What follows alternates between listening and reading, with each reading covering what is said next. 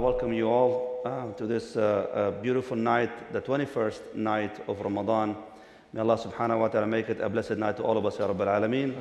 From VRIC Islamic Center, we're starting, inshallah azza wa jal, our late night khatiras with my beloved, dear neighbor and Sheikh and colleague, Sheikh Omar Suleiman, who inshallah we're going to be discussing together the book of Imam Ibn Qayyim Aljawziyyah, Ad-Da'u wad-Dawa, the disease and the cure. Before we get into the book, inshallah, I want to also bring to your attention that for the first time, inshallah ta'ala, this year we're going to be broadcasting this, inshallah, program with also the help of our ASL interpreters and translators, Sister Rebecca and Brother Shu'aib, who are going to be introducing themselves, inshallah ta'ala, here on the screen, on the camera. Jazakum Allah khair. Just say salam to them, Jama'ah, like this. Bismillah. Jazakum Allah khair.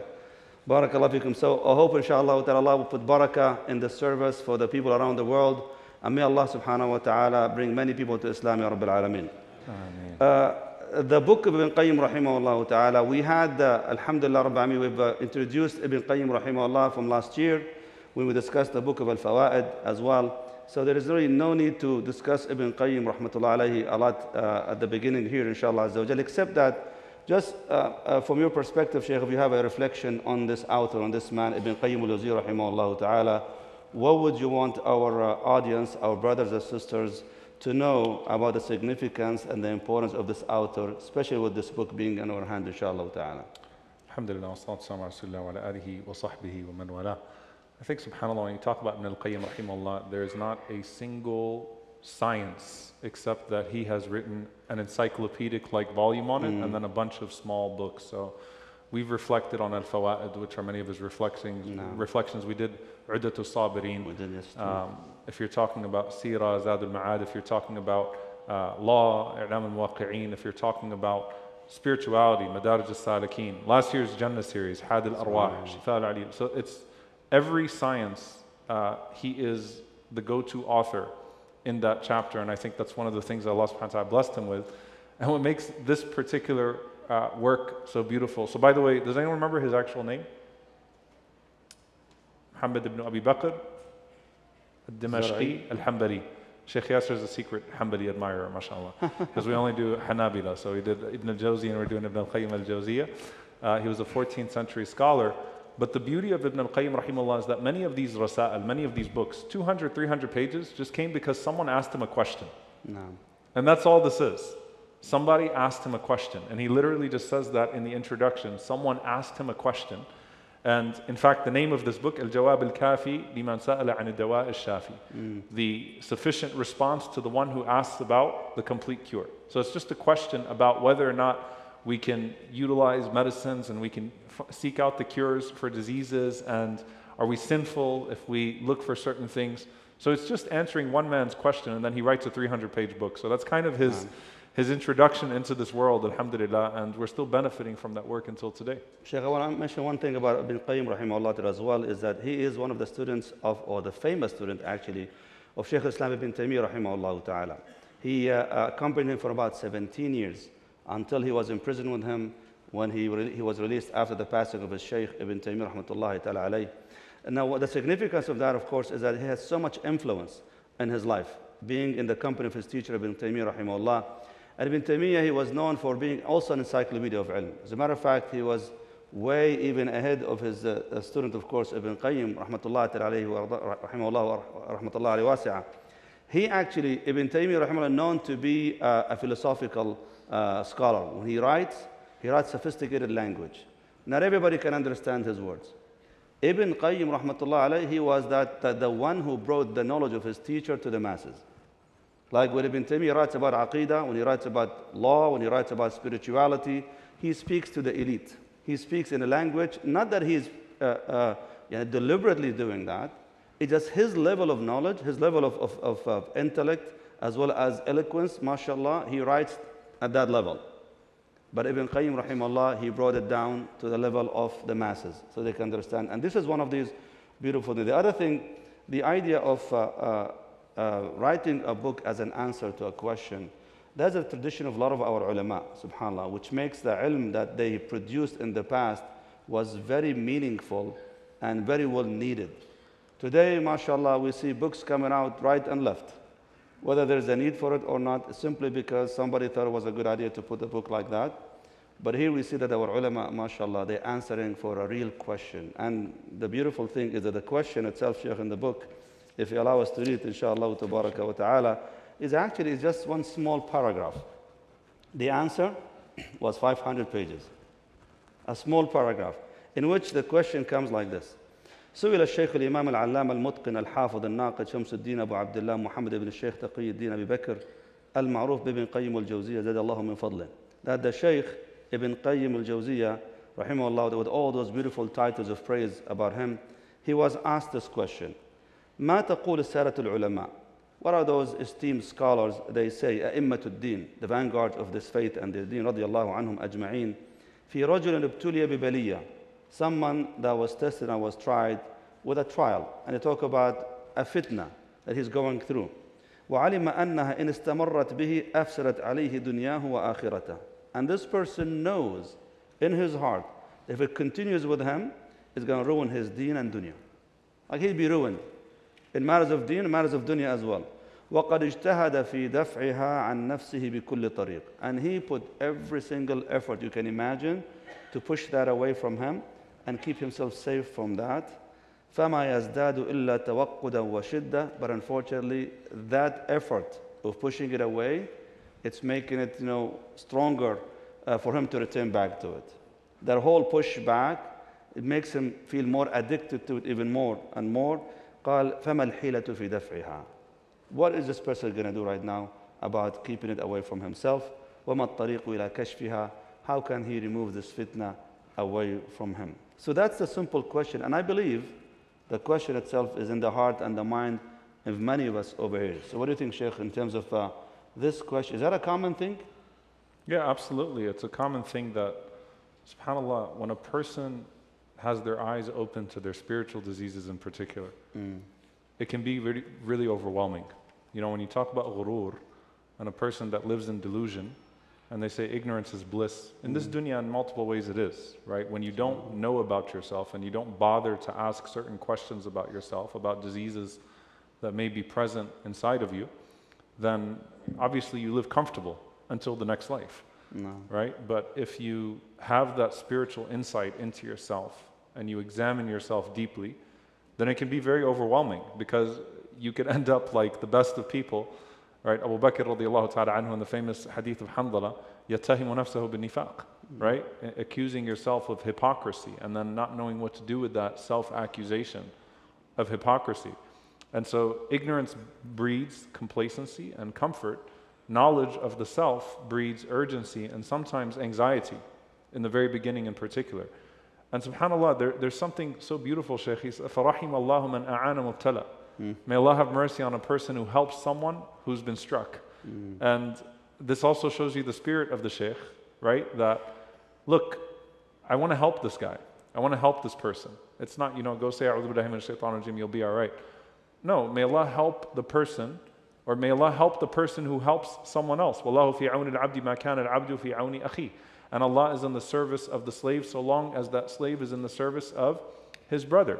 So the idea here that you have to be willing to help someone else and help yourself, that وَتَوَاصَوْا بِالْحَقِّ وَتَوَاصَوْا بِالصَّبْرِ.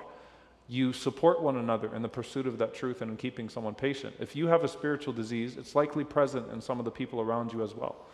If you have a problem, something that you're ailing from, then you need to look towards how to solve that in yourself and to help someone else overcome that as well. So it's a whole school of introspection. What's so interesting about this question is that, if we pay attention to it, this question was sent to Imam Ibn Qayyim rahimahullah ta'ala more than 800 years ago. 800 years ago, this question was asked to Ibn Qayyim rahimahullah ta'ala, and I'm sure that each and every one of us right now feels that this question is still valid even today, and valid even for me. Like, subhanAllah, throughout all these generations, I believe that each and every one of us over here now believe that, oh my God, this question speaks for me. Thank God, someone asking the question, subhanAllah. And we all have this issue that we are dealing with. All of us have their struggles. And subhanAllah, at the beginning of the month of Ramadan, we spoke about how we're all on a journey. Everybody has their own journey, of course, in this life. Some of us, alhamdulillah, they are overcoming a lot of difficulties. Some of us, mashallah, they don't even have anything to worry about, but they're struggling with making their life better even, and so on. So the fact that, Sheikh, everybody is complaining about a fitna, it's now we call it addiction. So this person has been addicted to something. They consider it a baliyah. It's like a trial for him. And every time he tries to push that away from himself, he feels that, you know what, the burning desire to go back to it is even now is killing him. And Allah al-Musta'an, if this was 800 years ago, before the age of social media and the internet, the age of extreme constant connectivity, can you imagine our young brothers and sisters, even adults, the kind of fitna, the kind of bala, the kind of trial they're going through today, and how much they have the desire to solve their problems and find a cure for this disease. Right. So this book, alhamdulillah, hopefully will answer this question for each and every one of us. And for the next 10 nights, inshallah ta'ala, we are going to be tackling some of these issues, bidnillah, from the words of Ibn Qayyim himself, rahimahullah ta'ala. Sheikh, the fact that the answer is a one-liner, and then it goes on. بِكُلِّ دَاءٍ دَوَاءٍ. Every disease has a cure. There's some people that have given up on the mercy of Allah, and some people have given up on their ability to pursue the ways that are pleasing to Allah subhanahu wa ta'ala. And those two things are not always the same thing. Some people believe that Allah will forgive them, and some people hope that Allah will forgive them, but they've given up on getting rid of certain spiritual diseases, getting rid of some of those addictions. It's like, look, I'm on my 8th, 9th Ramadan trying to quit something, trying to get better. You know what? It's not working. It's not working for me, so I'm just going to turn myself in intense prayer and supplication to Allah subhanahu wa ta'ala for Allah to remove it from me, but I don't think I'm actually curable. I don't think I'm curable, right? When it comes to this behavior, when it comes to this attitude, when it comes to this arrogance, when it comes to this constant relapsing, I don't think I'm curable. And the fact that he quotes the hadith of the Prophet sallallahu alaihi wasallam, "Ma anzal Allahu da'an illa anzala lahu shifa." Allah did not bring down a disease, physical or spiritual, except that there's a cure for it. That means, by the way, in medicine as well, the ulama talk about this, that every disease that exists, there is a cure for it. And in one of the narrations, Imam Ahmad rahimahullah, I don't think he mentions it here, but the Prophet ﷺ said, فَمَنْ عَلِمَهُ فَقَدْ عَلِمْ وَمَنْ جَهِلَهُ فَقَدْ جَهِلْ. Whoever knows it will come to know it, and whoever doesn't know it will remain ignorant of it. So every disease that exists on earth has a cure to it, physical and spiritual, but you have to search for it, and you have to be willing to exert that. But here's the thing, medicine is bitter. And especially when you talk about spiritual diseases, I think there's a core difference between how we approach physical disease and how we approach spiritual disease. People look for physical cures that will work. People look for spiritual cures that will make them feel better. And there's a big difference between those two things, right? Spirituality is meant to be an outlet for me to feel better, for me to cope with emotional stress, and for me to come to terms with life, and for me to move forward. Physical cures are, hey, look, I have this disease. Can it be dealt with without a major surgery? And if the major surgery is the only way to deal with this disease, then I'll do it, because that's what's necessary to cure the disease. And when you approach your spirituality, you have to have the same mentality. Medicine tastes bad, usually tastes bad. It's bitter. Are you willing to take the medicine? Some people need a major spiritual surgery. Are you willing to undergo that major spiritual surgery? Or is it just, hey, I really want to feel better. I'm feeling down, I'm feeling low. I want to feel better. Spirituality is not a feel-good cup of delusion. So people that are willing to endure the physical pain by going through surgeries and all this kind of medications and all that kind of stuff, but they're not willing to get the exact same treatment for their spiritual diseases. Absolutely. And give me an easy dua. Give me a dhikr, Sheikh. Yeah, right. Can I have the dua? Can I have a one-liner? Give me a dhikr that I can memorize. And khalas, it's all going to go away. As a matter of fact, they would go to their grandmother and says, "Can you make dua for me?" Like, they don't even want to make the effort themselves, Allah al-Musta'an. They don't want to make the effort, because if someone else can do this for me, alhamdulillah rabbil alameen. I don't think a doctor will do this for you if it comes to physical pain, right? Or physical problem. You're going to have to take the medication yourself. You're going to have to undergo the surgery yourself. But for spirituality, like you said, Sheikh, they always wish for someone else to help them out. And even by just making dua, by delegating this matter to Allah subhanahu wa ta'ala and waiting for a miracle to happen. Yeah. And they're not willing to make the effort though. Back then, you'll notice a lot of one thing that immediately caught my eyes when I was kind of refreshing the reading, and when you read these books about ihsan and tazkiyah, what was medicine like back then? Like when you had to have surgery, what was it? It was like al-kay, it was cauterization. Yeah. Right? It's tough. And they would compare certain spiritual pursuits that are necessary to cauterizing. And subhanAllah, Allah musta'an, you look at the people of Gaza right now, and the primitive surgeries, the means by, whatever tool they can find, no anesthesia, that really gives you a window into this type of stuff, right? A lot of the stuff that was available to them back then was similar. There wasn't, maybe you drink alcohol if you want to lose your mind, and there are stories about, the Salaf refusing that type of thing, right, to try to deal with the pain. But healing required pain sometimes. Now, you don't seek pain in Islam for the sake of pain. But you know what? It's going to take something for me to make this commitment in Islam. Allah commands me to do something. It's going to be hard to do it. I'm going to have to make sacrifices. And it can be as painful as burning something. And fitna means to burn, right? So it's going to burn when you are willing to undertake certain sacrifices. وَمَنْ تَرَكَ شَيْئًا لِلَّهِ عَوَضَ اللَّهُ خَيْرًا مِنْهُ. If you leave something for the sake of Allah Azza wa Jal, Allah subhanahu wa ta'ala will give you something better. Sheikh, the beautiful thing that you mentioned earlier is that the beginning of the answer was just one liner, right? Which is basically, subhanAllah, that's Jawab al-Hakim, is that the answer of a wise man, a sage. He immediately gave people hope before anything else. Like he's basically saying, oh, you have a problem with addiction, you have this, you know what? Alhamdulillah, there's hope. There's hope. Why? Because that's a disease. And Allah says, the Prophet ﷺ said, for every disease, Allah sent a cure. Now, we might know it, alimahu man alimahu, so we know the cure. Now it's up to you if you're willing to take it, no matter how much pain you're going to have to endure in order for you to heal yourself. Or, jahilahu man jahilahu, we don't know. So we be trying kind of hit and miss. Keep trying things, we keep trying things, herbal tea and all that kind of stuff, nothing's happening, nothing helping with that. Until Allah subhanahu wills for us to find that cure. So Ibn Qayyim rahimahullah ta'ala goes into saying, قال وهذا يعم أدواء القلب والروح والبدن وأدويتها. He goes, this hadith, that for every disease there's a cure, it also includes all the diseases of the heart, the soul, the body, and also includes its medicines. So the cure. So it comes with it. The remedy comes with that as well too. And he gives some examples, saying, وَقَدْ جَعَلَ النَّبِيُّ صلى الله عليه وسلم الْجَهْلَ دَاءً وَجَعَلَ دَوَاءَهُ سُؤَالُ عُلَمَاء. Just like the Prophet صلى الله عليه وسلم, he called ignorance a disease, and he called asking the ulama the remedy and the cure for that. No. Now, then he goes, which I want actually to go into it right away, inshallah azza wa jal, is using the most important remedy, the most important cure to all diseases, whether it's physical, spiritual, heart disease, whatever that is. So what is he saying about that? Rahimahullah ta'ala. So obviously he's going to go into the Qur'an.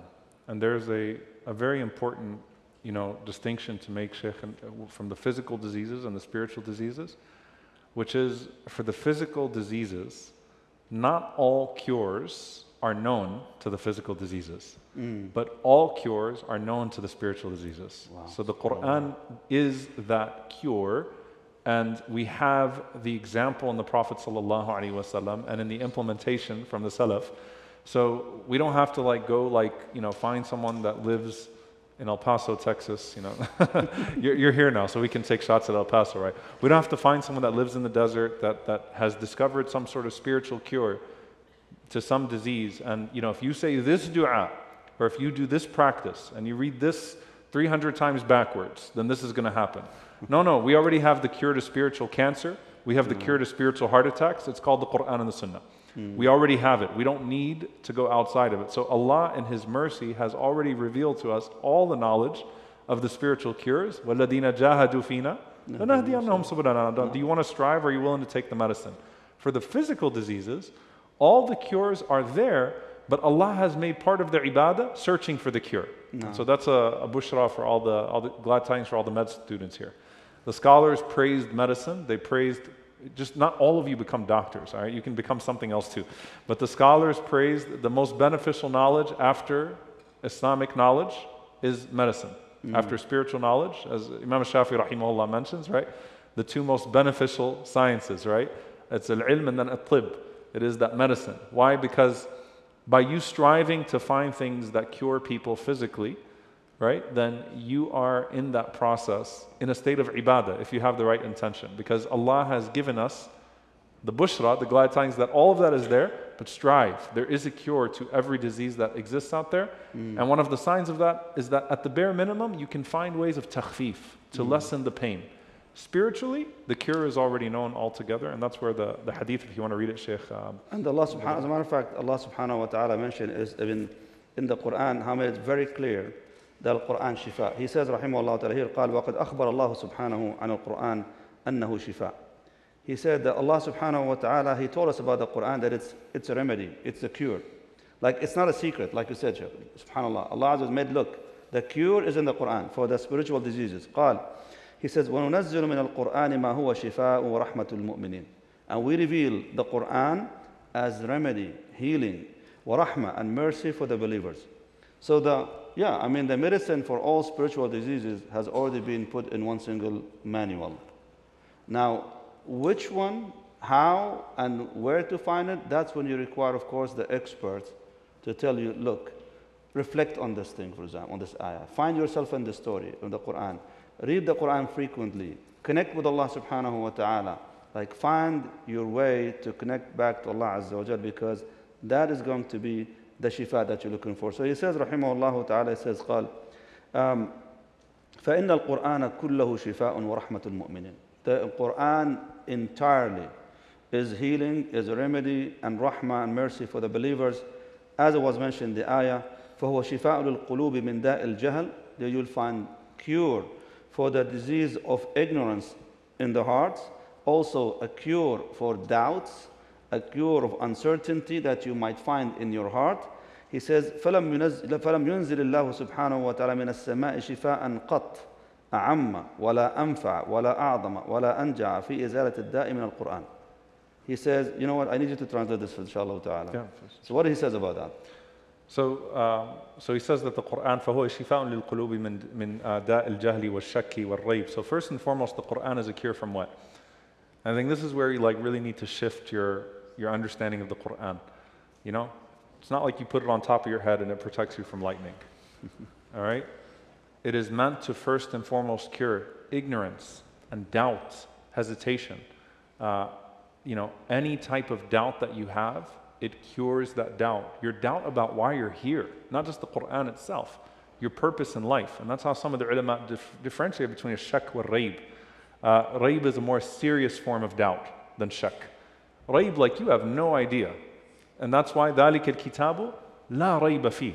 There's no doubt. The Qur'an clarifies where it comes from, where you come from, who created you, and what you're supposed to be doing. It's just full clarity. So it clears all of the fog. And so Allah subhanahu wa ta'ala did not send down the Qur'an except that it is shifa'un qat a'am, or there's nothing that Allah has sent that is more general, that is more beneficial, wala a'zam wala ashja', that is greater in removing the disease than the Qur'an. And here, Shaykh, subhanallah, like when you think about the Qur'an as a cure, there's the physical side of it. But the greatest tadabbur of the Qur'an, the greatest introspection of the Qur'an, is when you read it and you are willing to interrogate yourself for the spiritual diseases that are found in the most spiritually diseased peoples and nations that have ever come before. So you're reading the Qur'an and you are interrogating yourself. And every Surah Al-Fatiha, if you just think about it, Alhamdulillahi Rabbil Alameen. All praise is due to Allah, the Lord of the worlds. That's a cure for arrogance, if you praise yourself. Ar-Rahman Ar-Rahim, the most compassionate, the most merciful. Ar-Rahimun Yarhamuhum Ar-Rahman. Right? It's a cure for your own hiqd, your own envy, your own grudges, your own anger. So you want mercy from the most merciful? Here's your cure. Maliki Yawmiddin, master of the day of judgment. A cure from a ta'alluq bid-dunya, holding on to this world. Iyaka na'bud wa iyaka nasta'in. You alone we worship, and from you alone we seek help. Ibn al-Qayyim rahimahullah said what? إِيَّاكَ نَعْبُدُ is the cure from pride. إِيَّاكَ نَسْتَعِينُ, you alone we seek help, is the cure from, إِيَّاكَ نَعْبُدُ is the cure from riya, from showing off. إِيَّاكَ نَسْتَعِينُ, from you alone we seek help, is the cure from pride. And then you go on, اهدنا الصراط المستقيم, the cure from being led astray by your desires, the cure from stubbornness, غير المغضوب عليهم ولا الضالين, the cure for being led by your desires. It's a cure, right? And then you get into Al-Baqarah, Shaykh, the same thing. Like, do I have what led shaitan to that miserable place? Do I have, which was his stubbornness and pride? Do I have what led Adam alayhi salam initially to a bad place? Do I have Bani Israel-like qualities with Fir'aun? Someone thinks to themselves, well, man, like you read the Qur'an, you're like, man, Bani Israel had it so good. Why did they mess this up so bad? You know what they were thinking? They're given an order from Allah subhanahu wa ta'ala, and they thought, let me do it 75%. Change a word, apply it 75%. Sorry, is that something that's present in us as well? Allah says fard, and you say, I'll do it halfway, 75%. That's a Bani Israel-like quality, right? Do I have the narcissism of Fir'aun? Ibn al-Qayyim rahimahullah actually, in Madarij al-Salikin, he actually interrogates you with the traits of Fir'aun and Qarun and Haman. No. Am I like them? Do I have that? So you want to cure yourself? Like you want a book that's going to really rock your world in terms of spiritual diseases? Read the Qur'an like a book that is meant to shake you down. Don't just take comfort in the Prophet's dua. Take heed from the diseases of the diseased. And say, I don't want to be like that. Just like in any book of medicine, obviously. Yeah. If you're going to become a doctor, what are you going to need to study? You're going to study all the cases that happened in the past, the diseases, all the symptoms, everything and so on. So at least you recognize the disease, so you can talk about the remedy after that. And subhanAllah, the Qur'an, one of the most frequently mentioned stories in the Qur'an is the story of Musa alayhi salam, Bani Israel. As a matter of fact, Surah Al-Baqarah, when you begin with Surah Al-Baqarah, at the beginning, Allah subhanahu wa ta'ala speaks about the muttaqeen, then speaks about the hypocrites with 2 verses. The kuffar, and then speaks about the hypocrite for more than that, and then shifts from there to Bani Israel. A lot of the stories mentioned in Surah Al-Baqarah relate to Bani Israel. Why is that? As if Allah is telling us, here's a disease, it happened before, here are the people. They used to be among the best of the best. As Allah mentioned to them, that we preferred you over so many of the people before. But then what happened to them? The disease of the heart. And slowly and gradually the corruption took over. And then they became destroyed as a result of that. For us, the Muslims, Allah subhanahu wa ta'ala says as well, كُنْتُمْ خَيْرَ أُمَّةٍ خُرْجَتْ لِلنَّاسِ. You're the best nation ever produced to mankind. For what reason? تَأْمُرُونَ بِالْمَعْرُوفِ وَتَنْهَوْنَ عَنِ الْمُنْكَرِ. Because you enjoin good and forbid evil. And alhamdulillah, until this day, regardless how low the morale is in the Muslim ummah, regardless how bad it is really for the Muslims around the world, subhanAllah, we're still probably the only, if not among the only ummah that is still standing as much as possible for justice and not compromising our faith and our boundaries would come to our deen. Yes, you will have some people here from the Muslim ummah might actually compromise here and there, but overall, as an ummah, we stay our ground. Alhamdulillah. And that's, I would say to what you mentioned, this is a disease being explained to us. And Allah subhanahu wa ta'ala is talking to us about what happened to Bani Israel and what you need to do not to fall into the same trap. Going back, Shaykh, to Surah Al-Fatiha, I want to just mention briefly on this subject before we move on. We talked about the Qur'an being a cure and remedy for spiritual diseases, no doubt about it. But it also, and that's what Ibn Qayyim rahimahullah is mentioning here, the Qur'an is also a healing and a cure for physical actually pain. And he brings here Surah Al-Fatiha particularly as a source of healing. In the hadith, which was mentioned in Al-Bukhari and Muslim, hadith Abi Sa'id al-Khudri radiyallahu anhu warda, the story quickly, that they were traveling and they came across a small town or hayy min al-nas, and they asked him for hospitality. These people were mean, they did not offer them any hospitality. So as they were receded outside of the neighborhood, then suddenly the chief of that tribe got bitten by something, and he developed fever. So they tried everything they had to physically heal him. They couldn't. So one of them suggested, because the people outside, why don't you ask them? They might have a healer among them that could help us with that. So they went to ask them, And the Sahaba then said, you know what? We're not willing to help you unless you give us something. You have to give us a payment. Because if you heal our chief, we're going to give you this much or this many or a herd of sheep or something like that. So he went to recite Surah Al-Fatiha 4 times. Did Ruqyah. Al-Ruqyah is healing by the Qur'an. When you recite the Qur'an over the body and you wipe over the body with the Qur'an, with the blessing of the Qur'an. So he recited 4 times Surah Al-Fatiha. فَكَأَنَّمَا نَشِطَ مِنْ عِقَالٍ. This man, he just like jumped out of his situation like nothing happened to him. So when they went to the Prophet ﷺ, they were suspicious about the payment they got for reading the Qur'an. Look, subhanAllah, the taqwa of the heart from the Sahaba. They felt guilty. Like we took money, we took a payment for reading Qur'an to them. So when they came to the Prophet ﷺ, Ya Rasulullah, is that okay for us to use that payment? And the Prophet ﷺ, he asked him, he says, وَمَا يُدْرِيكَ أَنَّهَا رُقْيَةٌ. How did you know that this was a healing? This was actually a remedy. Like the Prophet, he proved that the Fatiha was actually a physical cure.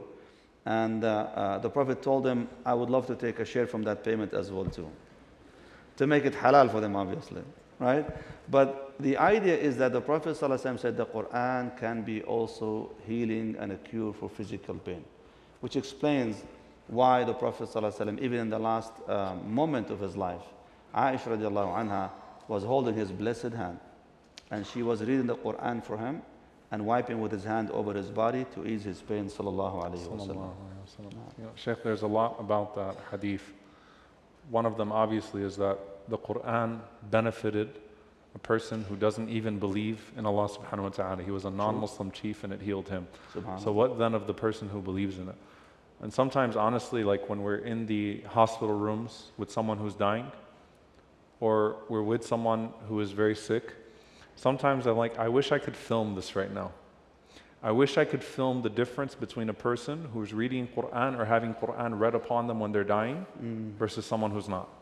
I wish they could see the way that a person who is in excruciating pain, but when you start reading Qur'an on them, when all the medicines have failed, they take this sigh of relief and you could tell that the sweat is less and you could tell that there's some relief and release that's coming to their bodies. Like, there's so many times like, I wish I could pull my phone out and record this because it's a miracle of Allah subhanahu wa ta'ala. And now again, look at the people of Gaza, subhanAllah. You're seeing people reading Qur'an while their limbs are being amputated. Kids reading Surah Yasin while their limbs are being amputated and closing their eyes, and it is doing something for them. It's not an excuse for the failure of the world. It's a testimony to the power of the Qur'an, right? How amazing is it? But here's the thing. This man was a non-Muslim chief and Allah Azza wa Jalla showed a miracle. When you believe in the Qur'an and when the Qur'an has already been your source of cure for your spiritual illnesses, your source of cure from your emotional illnesses, then when it comes time to resort to it for your physical illnesses, subhanAllah, it just fits into the whole spectrum of how you approach life and how you approach sickness and wellness in the first place. And that's what makes the Sahaba themselves different. So the scholars in the commentary of the hadith of Abu Sa'id, because they wrestled a little bit with like, how did it work on a non-Muslim chief? And they said it was the taqwa of the qari, the piety of the reciter, not the one who was being recited upon. So obviously the power of the Qur'an and the power of the reciter, not the one who was being recited upon in this regard, right? Can I interject here for a tangent a little bit on this one, subhanAllah? The power of the Qur'an even over non-Muslims. So actually, because I've done that. SubhanAllah, it's an interesting thing. And I'm not here advertising for anyone to come to me and says, can you do ruqyah for me, please? Yani. But SubhanAllah, one time in El Paso, somebody came to me and said, Sheikh, you know, does the Qur'an work on non-Muslims?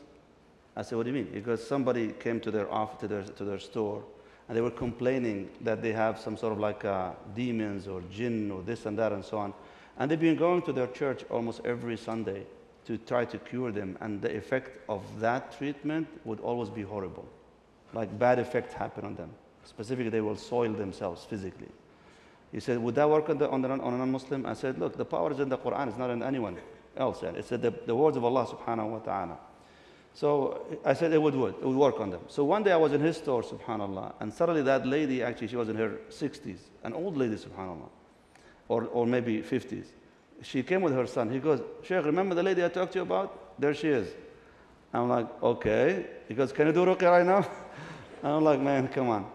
SubhanAllah. So eventually, we did the ruqyah. And the lady was scared. She said, but I'm afraid I don't have clothes to change. I said, don't worry about it, nothing's going to happen to you. But I said, it's going to be very tough. And SubhanAllah, we did just for about 5 minutes recitation of the Qur'an. I don't want to describe the scene to you, man. I mean, it was not pleasant in terms of the sight. But SubhanAllah, the lady, immediately the moment we stopped reading, she started throwing up. And then she said this never ever happened to her before. We gave her ruqyah on water and olive oil. In 2 weeks, she comes back, she says she's 100% cured. And Allah subhanAllah, it was just like a humbling experience to know that the effect again of the Qur'an is barakah from Allah subhanahu. That's actually a personal experience that I dealt with to show that the power of the Qur'an is in the word of Allah Azza wa Jal, just like it's also had the effect of it. So Ibn Qayyim, Shaykh, just to conclude with this point, inshallah ta'ala here, he mentions, okay, Allah promised the Qur'an, the adhkar, the dua, can be a remedy, can be a cure. But why does it work on some, doesn't work on someone else? Why is that helping this person, not that person? I've been trying this, it's not have the same effect on me. Why? So he mentioned 3 reasons for that. قال ولكن ها هنا أمر ينبغي التفطن له. Here's something you're going to have to pay attention to, he says. وهو, and that's the adhkar, ayat, ad'iyah, all the ayat, the adhkar, the words of dua that we use to seek a cure through, ويرقى بها, and use it for ruqyah, هي في نفسها نافعة شافية. It is sufficient sufficient as a cure and beneficial in that matter. ولكن, however, it requires few things from you. He mentioned 3 things. Number 1, قبول المحل. What does that mean? The recipient should be able to accept that. It's just like when you try to do a transplant, for example. If the recipient body is not accepting that organ, it will completely actually kind of like block it, and it would be waste.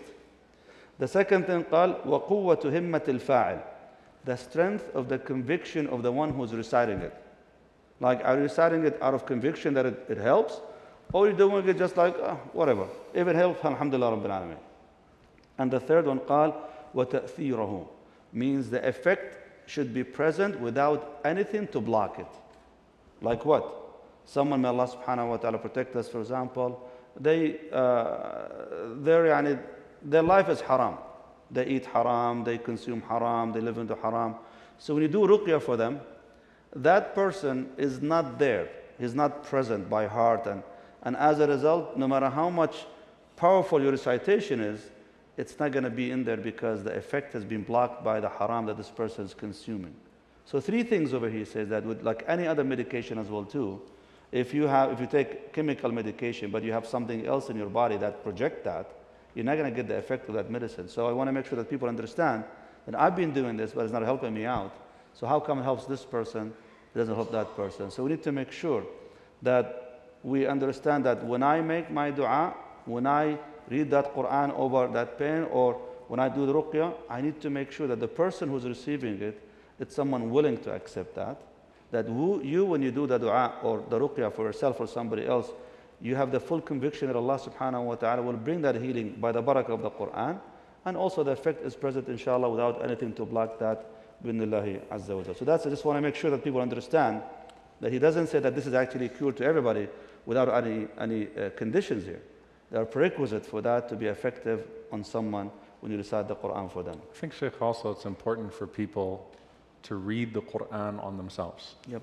The way of the Sunnah and the way of the companions at the end of the day was people read on themselves. The Prophet ﷺ, imagine if the Prophet ﷺ was offering ruqyah from himself to the community, there would be a line out, it would never end. He taught them to read the 3 quls on themselves every day and night. He taught them to read the last 2 ayat of Surah Al-Baqarah, Ayat Al-Kursi, for themselves as a means of protection for them. So you also have to recognize that the power of the words is there, and that the best ruqyah is going to be what you read for yourself every day and every night. So don't wait to find someone that's going to read on you. Read on yourself, inshallah ta'ala, and that's the most powerful way to use it, bidnillahi ta'ala. Inshallah ta'ala. Shaykh, we're going to stop here, inshallah, to make room for questions from the audience, bidnillah azza wa jal. So that was just an introduction to the topic and the subject itself, ad-da'u wad-dawa. I just want to make sure that you guys, if anyone wants to follow with us, inshallah azza wa jal, we have the Arabic book is available online, as well as there is an English translation for it as well. It's also called The Disease and the Cure by Ibn Qayyim Aljawziyyah. If someone would like to bring that book and follow. Tomorrow, inshallah ta'ala, we're going to be reading from on the subject of dua. Dua, just like we did the Qur'an being a source of cure and also remedy, how dua is also considered a cure and a source of remedy as well too, inshallah azza wa jal. It's going to be, and that's an interesting thing. When he starts speaking about dua, Shaykh, he goes into tangent, and that's an interesting thing. And I counted the number of pages, by the way. So in the Arabic text, in the Arabic version, he starts speaking about dua on page 9, and then on page 65. Page 65. He goes back again, he says, okay, now let's go back again to what we started this book for, talking about the problems with the disease of the heart and so on. Like 60 or about 50 pages as a tangent on the subject of dua. Those who read the English copy, it's going to be from page 14 all the way until page 107. That was all a tangent. So we're going to summarize this tomorrow, inshallah ta'ala, in one session, bidnillahi azza wa jal. If it's okay, I just want to share one more reflection on this subject, inshallah. Just, especially being in Ramadan and that point about the Qur'an offering you an insight into your potential spiritual diseases. Since I know people are going to be reading the Qur'an tonight, bidnillahi ta'ala, these last 10 nights. Look, when you think about Bani Israel, it's not like every day they decide to go build a golden calf. How does Allah subhanahu wa ta'ala say they went astray? Ada'u salah. They started delaying their prayer. So you're praying late, right? Qamu ila salah, qamu kusala. Coming very late to the prayer, delaying your prayer outside of its window. When you talk about Bani Israel in terms of the rituals, in terms of the diseases of rejecting the prophets, most of the time, it was taking a law that was given to them in regards to their food, their dress, their drink, their way of being, and then finding the loophole and being excessive with the loophole. It wasn't outright rejection of it altogether. And so, you think about advanced Fir'aun disease, advanced Bani Israel disease. These are, we're looking at these diseases at their final and advanced state. This is when it's stage 4. It's gotten terminal, spiritually terminal. And Allah is giving you that to say, don't wait till you get here to wake up. No. And so a lot of times when you're reading the Qur'an, don't say, oh, alhamdulillah, well, I checked this box, I checked this box. Like, seriously interrogate yourself. You're not going to come out of Ramadan with anything greater than a greater sense of self-introspection bidnillahi ta'ala and a willingness to try to tackle those diseases. And a lot of what we're going to be covering, that's the underlying factor. Whether we're talking about dua, whether we're talking about the effects of sins throughout this book, inshallah ta'ala, because we're only going to have these flashpoints, you need to be super self-critical to the point, bidnillahi ta'ala, where you come out with something different or something greater than simply what we said over here. So may Allah subhanahu wa ta'ala make these sessions beneficial and allow us to have our own personal sit-downs with what's coming out of this, inshallah, to be willing to take that next step in our spiritual journey. If I may add one more thing, Shaykhna, I hope that all of you, inshallah ta'ala, as you start joining us on this journey, at the end of every session, I really recommend for each and every one of you just to pull their phone out and write in their notes a reflection for yourself. Like, what did you learn from this? Seriously. What is my action item? Not just what did you learn. What's your action item? Alhamdulillah, I sat here for about 45 minutes, for an hour. We heard about the Qur'an being a remedy and a cure and this and that. Okay, what's your action item? The question that was asked at the beginning of the book is a question each and every one of us have to deal with. Because all of us have that kind of thing that we're addicted to that we'd like to get out of it. We've been trying, it's still coming back to it. We're trying to get back to it. And now we're talking about the remedy and the cure, inshallah ta'ala. So I hope that before you leave this night, inshallah ta'ala, write down your action item. What is it that you need to do, inshallah ta'ala, making sure with full conviction in the heart and persistent to make it happen, you will reach, inshallah ta'ala, that right ratio of that ta'a and ibadah and that qira'ah of the Qur'an, they'll bring you the cure, inshallah ta'ala. Now, if you look at the screen, you will find a QR code. If you want to send a question, inshallah azza wa jal, please scan the QR code, send your questions. For our brothers and sisters, our audience who are watching us live from outside of Texas, outside of Dallas, please, when you put your question, make sure to let us know where you're asking from, where you're sending your question from, so at least we give you, inshallah ta'ala, attention and also priority as well to Binallah Azza wa Jal. Shaykhna, the first question here, how do you determine if you have a spiritual disease? Or do we all have some form of spiritual disease since we are imperfect? Do you determine which spiritual disease you have by introspecting? So it's analyzing the depth of what's being said, and then the willingness to analyze the depth of what's present within you.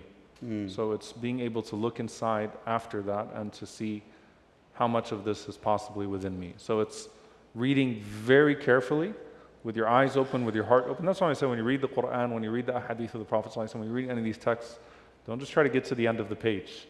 Try to get to the depth of it, inshaAllah ta'ala, and reflect on it. And then being really willing to say, do I have any of these traits? In the beginning of Ramadan, I asked people, by the way, I said, ask someone around you, close to you, if they see any character flaws, to make you aware of them. And then be willing to tackle that in Ramadan, inshaAllah ta'ala. Because sometimes you don't even see it yourself, but other people might see it that are close to you. You need to make them comfortable enough to give you that nasiha. And that's the culture of nasiha, the culture of soliciting advice amongst one another, inshaAllah ta'ala, is that it helps us through that. If I may add one more thing, Sheikh. People, they need to understand that my issues are different than someone else's issues. Like if someone's dealing with financial, for example, disease related to finances, they always want to be rich, they want to be this, they want to have this, they want to own this. So they're always pursuing the financial gain in this dunya. And someone going after lust, for example. They have different diseases right now. So their way of feeling is the other person. And sometimes you will see that when people read Qur'an, the effect to them is different. How come you guys are praying behind the exact same imam, standing right next to each other, hearing the exact same recitation? This person is crying their eyes out, and the other person is just like, what's wrong with him? Like, why is that different? Because I don't know how deep that wound and how much is bothering you versus him or her. So you need to also to reflect on the Qur'an in a way that would help you heal. You might be reading the exact same surah, but the way we reflect on it, subhanAllah, is something different. Another question, Sheikh, says about the Qur'an.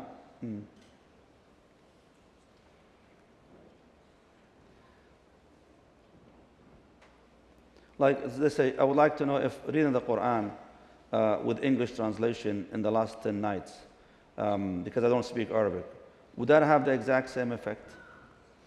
So there is a benefit to reading the Qur'an as reading the Qur'an, right? There's a benefit to qira'ah, there's a benefit to hifz, there's a benefit to memorization, there's a benefit to reading. There's nothing greater than obviously reading the Qur'an with tadabbur, with introspection. If you don't understand Arabic, part of your tadabbur, part of your introspection is then reading the translation, inshaAllah ta'ala, to help you be able to reflect on it deeper. That's the same as someone who's reading a tafsir of it, who speaks Arabic and who's reading it with tafsir, for example, to get a greater understanding of it, and then being able to get it better. So if you're going to read half, but with translation and tadabbur and introspection, that's certainly better than just reading through it without that if you're not able to understand it. Wallahu a'lam. Now, someone says, you said that ignorance is a bliss until the next life. Yeah. Does this mean that it implies that the one who dies without knowing they are in sin, or someone who hasn't accepted Islam, will be held accountable to that which they had no knowledge of? Those are two separate issues. No. For one, don't wait for the consequence of something to be alerted to it. And so that's how a lot of spiritual diseases persist in us as believers. I haven't faced a major consequence in life for having this spiritual disease, therefore it must not exist. No. Don't wait for the consequence of it in order to be introspective. So for the believer, you're always in a state of mujahada. You're always in a state of betterment, striving to get to that next level. If you're not striving anymore, the Prophet ﷺ said, لَوْلَا تُذْنِبُنْ خَشَيْتُ عَلَيْكُمْ مَا أَكْبَرَ مِنْ ذَلِكَ الْعُجْبُ الْعُجْبُ. If you don't sin, that I worry about something far greater than that. It's deceit. It's conceitedness. It's when you think I'm already there. Alhamdulillah, I've already arrived. As for those who don't know, the Prophet ﷺ mentions, that Allah has forgiven this ummah what is it? النسيان وما استكرهوا عليه. I'm missing the first one, Sheikh. عذر الله لأمتي الخطأ والنسيان وما استكرهوا عليه. So there's that concept where Allah has forgiven this ummah for what they do out of mistake, what they do out of forgetfulness, or that which they do under compulsion. As for those who've never heard of Islam and its pure message, Allah subhanahu wa ta'ala will deal with them in His way, in a way that's just, right? So we know that Allah is just, therefore we don't bother ourselves with the details. We know that Allah subhanahu wa ta'ala has tasked us to deliver the message. So if we know someone that doesn't have the message, we don't ask ourselves, how is Allah going to deal with them? Because we already know that Allah will deal with them in a way that's just. We ask ourselves, how can we get the message to them? But we just bring it back to ourselves and to our responsibility, inshallah. So I want to add to the first part, Shaykhna, for the Muslims. For the non-Muslims, we understand, if they never get the message, they're called iqamat al-hujjah, to have the proof against, for example, them and so on. That's a different story. But for a Muslim, to take ignorance as an excuse, that's not acceptable. Because learning has become part of your duty as a Muslim. Learning is one of your obligations as a Muslim. As a matter of fact, to find that cure and that healing, as the Prophet mentioned, su'al, you need to ask, you need to learn, you need to acquire that knowledge. Even Allah says in the Qur'an, فَعْلَمْ أَنَّهُ لَا إِلَهَ إِلَّا اللَّهِ. You need to have the knowledge there is no God worthy of worship but Allah Azza wa Jal. إِنَّمَا يَخْشَى اللَّهَ مِنْ عِبَادِ الْعُلَمَاء. Those who truly are mindful of Allah among the people are those who have the knowledge. So it's already there in the Qur'an, part of the remedy and healing, that you need to heal your ignorance with knowledge. So not learning is not an excuse. Because I heard some people say, you know what, you better actually stay ignorant about this, otherwise once you know, you have to apply it. So ignorance is a bliss, don't even try to learn. So they don't want to come to, they don't want to read books, they want to learn anything because I don't want to take any more responsibility or accountability for what I know, I don't practice. No, you need to learn and try your best to practice, inshallah. Can I comment on that too, Sheikh? Please. I think it's really important. You know, this idea, it's almost like, you know, an analogy that I think of is someone that's, again, in the middle of the desert in El Paso, doesn't have health insurance, doesn't know where the hospital is, doesn't know where a doctor is. Man, El Paso has mountains. I know, I love El Paso, it's beautiful actually. But, you know, like has no access whatsoever to the person who knows the doctor, who knows where the medicine is, who knows exactly where to go. That's you as a Muslim. You know where to go. You don't say, well, why did you have to tell me that was haram? I wish I didn't know. Careful, by the way. There's something deeply pervasive about the culture that we live in right now, which is people look to trend, not truth. People look to trend, not truth. No one is going to teach you Islam and halal and haram through a social media platform, through a trend. You've got to put in your mind that if 99% of Muslims are doing it this way, 99% of Muslims could be wrong. That's not to your own intellectual arrogance, like I Googled a hadith and I know them better than the ulama. I'm not talking about the ulama. I'm talking about trends. Trends don't replace truth. But for most of us, we make ourselves comfortable with trend. And subhanAllah, like you think about, I can't shake this out of my head. Do y'all remember, I don't know if this was even prior to last Ramadan, when Elon Musk said, you know, I'm pretty sure there isn't a hell, and if there's a hell, most people are going to it anyway. That was like the most arrogant and careless and reckless. And, you know, if he doesn't repent, can you imagine him meeting Allah with that statement? Standing in front of Allah like, here's your tweet. Allah yastur, right? Like, can you imagine if he doesn't repent from that? Like, wow, what a statement, right? Now you think that's such an audacious statement. But in the same spirit of analyzing the Qur'an and seeing your mini Fir'aun, do you have a mini Elon too, right? Like, okay, I don't know if this is haram, but if it is haram, most people are doing it anyway. And I'm looking around, most of the Muslims do this and they seem to think it's normal. That excuse doesn't work for you on the Day of Judgment. That excuse will not work for you on Yawm al-Qiyamah. You've got to be willing to put yourself to the standard of the truth, not the standard of trend. May Allah subhanahu wa ta'ala protect us. Ameen ya Rabbil Ameen. Ameen. Someone asking what we're going to be covering tomorrow, inshallah tabaraka wa ta'ala. For those who are following with the Arabic text, it's going to be inshallah from pages 9 to 28. We're not going to read all the pages though. The topic itself about dua from page 9 to 28. Those who would like to follow in the English, it's going to be from page 15 to page 48, inshallah ta'ala. We're going to be talking about dua. Shaykhna, a question coming all the way from Hyderabad, India. MashaAllah. MashaAllah. Do you have Hyderabadis over here? Oh, they got a lot of hydros. That's all? Those are my people. Where all the Hyderabadis are Jama'ah. MashaAllah. So, the introspection with the traits of the people of the Qur'an. It's hard to do it by ourselves. Is there a book which will walk us through that will help us with the introspection and tazkiyah? I mean, I think this book is one of them.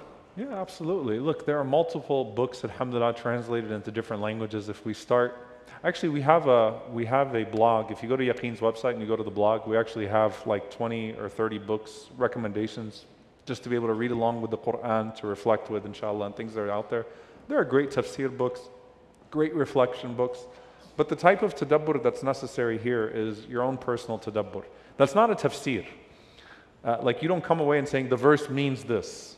You come away and say, I feel like the Qur'an is challenging me to take the next step in regards to this. So that's where the tadabbur and the tafakkur comes in. So somebody's asking from California, actually, my mother has very bad pain and doctors are unable to detect that and so on. So what do we do in this case? Are there any special surahs? I highly recommend that you look for a raqi, someone who does ruqyah in your local area, inshallah ta'ala, and go and let them take care of this for you, inshallah azza wa jal. Someone is asking on behalf of somebody else saying, what is the best way to help a friend needing spiritual medicine? Like, what can we do exactly to help our friends? Especially if they might not be as strong believers of the power of the healing of the Qur'an and the dua. What can we do for them? You know, I think one of the Qur'an is full of imbalanced conversations. Musa alayhi salam trying to get through to Fir'aun. Ibrahim alayhi salam trying to get through to his father. There's such an imbalance there in like how those two men approach life, right? The humility of Musa alayhi salam versus the arrogance of Fir'aun. The softness of Ibrahim alayhi salam versus the harshness of his father. And there's a methodology to say qawl al-layyin, speak lenient, gentle words so that perhaps they'll wake up. You have to approach people with respect, with love. You have to demonstrate with all the disclaimers in the world, I want to help you, I care about you. How you say it is just as important as what you're saying. Meaning what? Look, anyone who thinks that you can give nasiha, or you think that your public humiliation of someone is actually for their well-being, good luck trying to wake a person up like that, right? No, talk to your friends on the side. Try to reach out to someone privately. Talk to them privately. I'm talking about when you have that ability in particular, right? As Imam Shafi'i rahimahullah says, public advice is not nasiha, it's fadiha. You're humiliating someone, right? So what does it mean? It's taking that person to the side and saying everything good about them and everything you love about them and then how much you care about them, and then getting to the advice without acting like you're a person that has arrived and they're a person that is drowning. Hey, look, we're working together. I want you to know, I've noticed this. I also have struggled with this myself. Here's something I'm trying to do. Why don't we do it together? I just wanted to give you this advice. Is there any advice that you have for me? Use all of that, right? And at the end of the day, most people are not to the level of Fir'aun or their father Ibrahim alayhi salam. Most people at the bare minimum will appreciate the spirit of your nasiha even if they're not yet at a point where they can actually take your nasiha. Most people will appreciate the spirit of the nasiha if you've gone through all of that. And that's part of your humility, inshallah ta'ala, and part of your making sure that your intention is sincere, bidnillah ta'ala. So a question coming from all the way from Sri Lanka, mashallah, in regards to saying, look, I don't understand Arabic, so I read the Quran with translation. And I try to do that to push away all these bad thoughts and negative thoughts and notions. So does the Quran reciting how long does it take basically for all these thoughts to be pushed away? How much Quran do I need to read and for how long do I need to do that before I can start saying, alhamdulillah, now I'm finding clarity right now? Look, I'll say this then, alhamdulillah, one of the things that we also have with online is that you have multiple programs now to try to understand the majority of the Arabic that's used in the Quran. It's part of ibadah, inshallah. Maybe you make that as one of your Ramadan resolutions, that I'm going to spend the next year dedicating myself 1 hour a week to some of these online programs to learn the Quran, to understand the messaging, the main themes of the Quran, the main messages of the Quran, inshallah ta'ala. And obviously, we understand that not everyone's going to get there, right? But commit yourself to that if you can, inshallah, just with the availability of information that's out there.